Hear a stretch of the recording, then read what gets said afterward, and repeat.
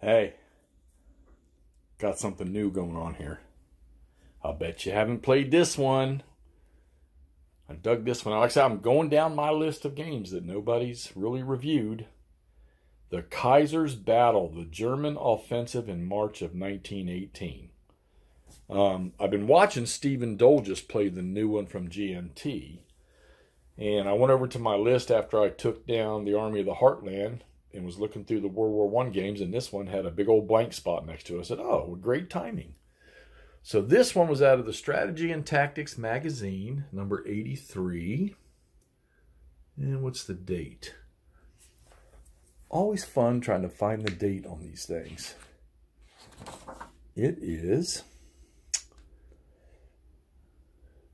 looks like it's November to December 1980. I know what I did cool with this game was there's my map. My original map came in the magazine.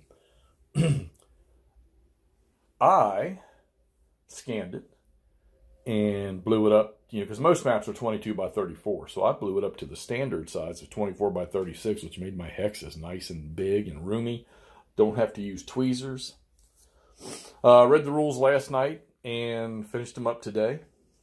Interesting concept. First game I've ever played that there's no combat results table. Very, very unique combat system.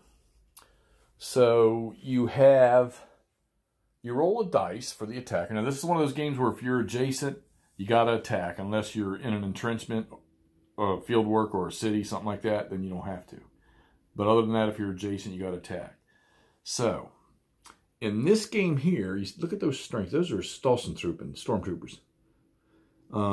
Really, really effective for the first two game turns. Plus, it's fog for the first two game turns, so nobody gets any air or artillery except for the Germans. They get like this. They call it drum fire barrage, and it's I guess it's like prep, but it's really, really well. It's if you hit, it's powerful. So these units, excuse me. You see the numbers. Their first numbers, their combat strength. The little tiny numbers, morale. And the last number is movement. So here's how you do combat. So let's just say that, well, let's take it over here. And they're all adjacent. All right, so both of those Germans there, the ones in the light green with the orange Troop markers, their combat strengths together are 60. And they're attacking, I think that's there were 4 units in there, and they had like 8 points, 8 strength points. And the best morale in there was a 3. So what you do is you take those strength numbers, you roll a dice, and then you add any modifiers according to terrain and weather and stuff like that. And you take that dice roll and you multiply it by their strength. And you do it for both sides. Then you take the defender's or the attacker's strength and you divide it by the defender's. They call it the quotient after you multiply it by that die roll modifier. So let's say that those two 30s there are 60 points and they rolled a 2 for their die roll. So, you didn't say you didn't add anything. So let's say, 60 times 2 would be 120. And then let's say the 6 points of British that are in that hex right there, they rolled a 2. So they would be 6 times 2 is 12. So you'd have 120 divided by 12, which comes out to 10. Then you take that number and you look at the highest morale in the hex, which is a 3. So you would do 10 minus 3, and since the number's greater for the attacker, that means it was a successful attack. So 10 minus 3 is 7. That hex would have to lose 7 steps, which means that both of those units would be wiped out. Seems a little off the wall, doesn't it? Now, I've only played the first 2 turns, so that's where, from what I understand, all the power is in the first German move. So they started along these trench lines over here. And you can see that I've got Germans that moved all the way out here and all the way up there. And they're breaking through. So they're kicking Allied butt at the start. And they're blowing holes in the line. But, of course, the big units are coming on for the Brits. I've also got to look up, there's a Stormtrooper rule that this special stuff is for turns 1 and 2. So now I got to see what there's a breakdown phase, and I got to see if they have to break down now after they've done this. I'm not moving as fast over here, but it's okay because these are just regular German infantry. All right. They broke through the trenches over here, but they're getting ready to run into a 10. And most of these second-line German units, they were not allowed to move. And on the first turn, you roll a 6-sided dice, and whatever number you roll, that's how many of these units can move. Well, I rolled a stinking 1, and that guy moved. And for the first 2 turns for the Allies, you roll a dice for each of the armies. You got 18th, or I don't know if they're armies or corps. I think they're corps. 18th and the 3rd, and then they get to move whatever the dice roll is for each one of those corps is how many units they can move. And then on the second turn, you do it again, and you add 1 to the die roll. Reinforcements came in on turn 2. They don't count towards that. They just move. Now, you've got an interesting movement thing in this game. You have 2 movement segments for each side. You have a first and a second. All right, so the first one, they can move into zone of controls. They can leave zone of controls, okay? The second movement phase, any unit that you did not move, and the unit starts not in a zone of control, they can move, and they can move double their movement points as long as they never enter an enemy zone of control. So it's kind of a way to play catch-up with your second-line units or to have breakthroughs. There's air power in this game. You know, you have your typical air interdiction, ground attack, and then you have like a barrage, or, you know, like they're, I don't know, they're like an artillery thing that you can use. So there's like 3 stages to it. I haven't got to it yet because they don't start until this next turn, turn 3.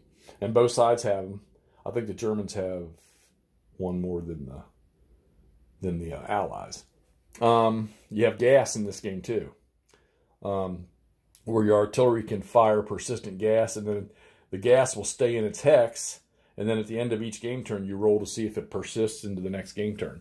And what it does is it affects like the 6 hexes around wherever it is.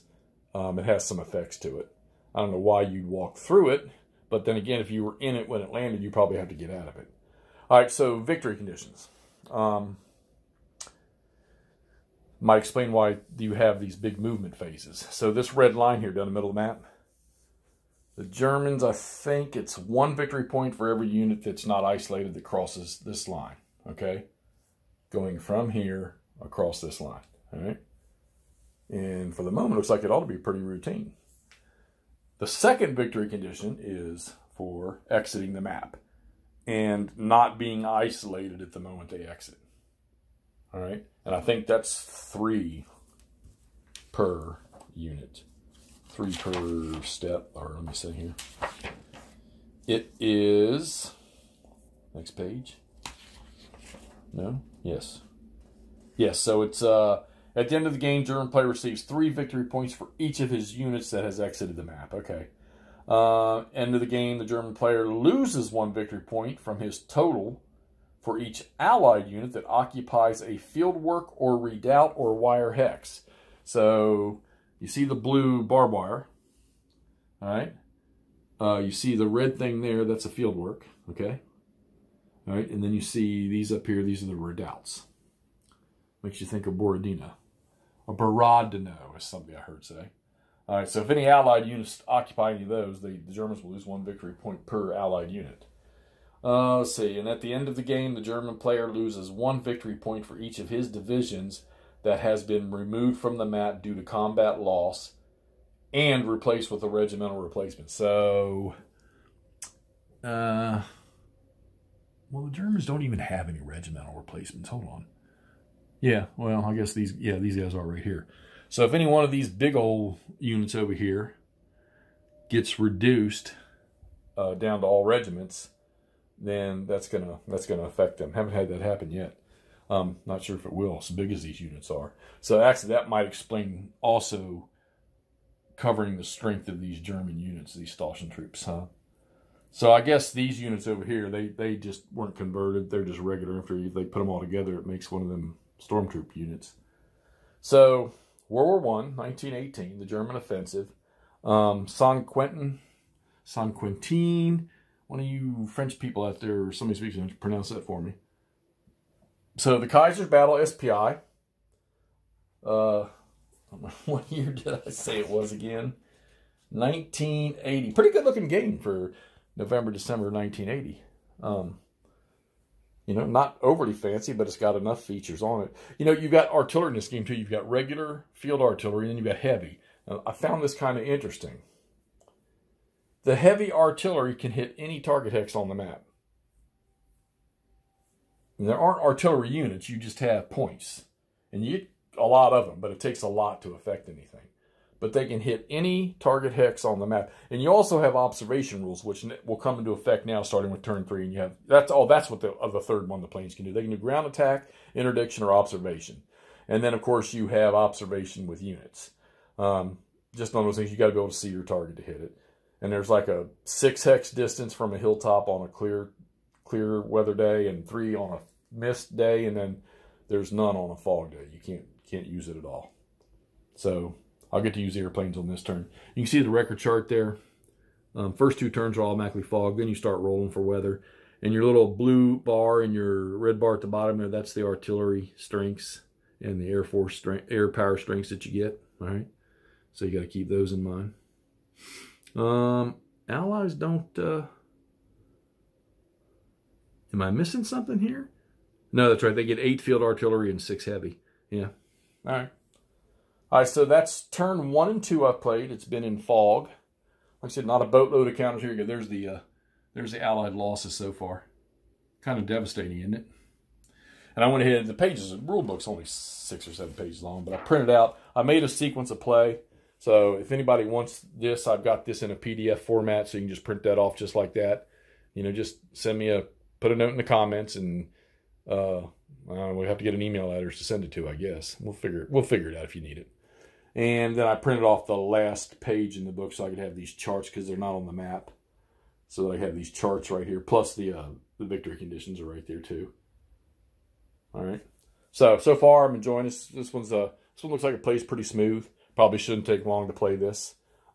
This is just sort of a little side break. Plus, like I say, it's one of these things that nobody's done a review for, and I wanted to get it done, and so y'all could see it. And we got a review on it. Looks pretty interesting. I'll let you know how it turns out. I'll keep you updated after a couple turns. All right, you know the routine. Give it a thumbs up if you like it. Give it a thumbs down if you don't like it, and tell me what it is you don't like. Subscribe, smack that bell if you want to keep updated with everything I do. All right, let's get this posted. Talk to y'all soon.